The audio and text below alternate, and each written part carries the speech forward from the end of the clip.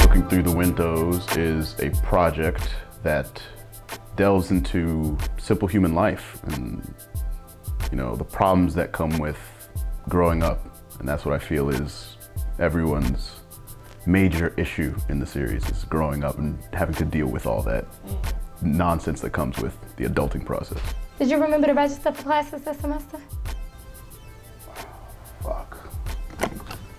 Look, if you're gonna be staying up in my house, you need to either be working or going to school. Wow. Okay, Dad. Look, say what you want about that man, but he stay grinding. You could learn a thing or two if you stop beefing. Jeremy is the cousin of Sam, and he's a person that needs someone to kind of like help him, like in terms of like a father figure, and I feel like he doesn't really have that because he has a rocky relationship with his own dad. So it takes the form in him rebelling and him being kind of like a irresponsible person, human being, and he doesn't really have his life figured out. Yeah, I don't know, man. Your pussy's just like attracted me. Well, keep your goddamn distance.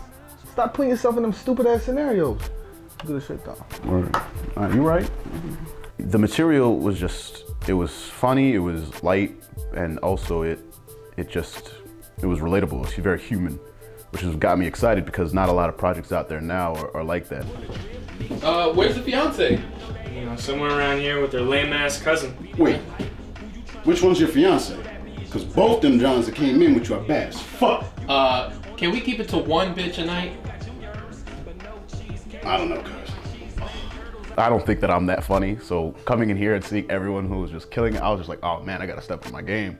Like honestly, every person that came in, Irving, you know, Milton, just all the people just had that extra element of funniness that I was like, all right, and I learned a lot from them. Every time I join a new project, it's always fun to see who I'm gonna work with. And everyone was just laid back and chill. No one took everything too seriously.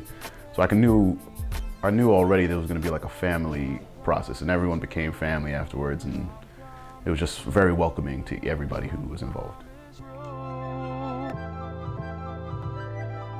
Ending every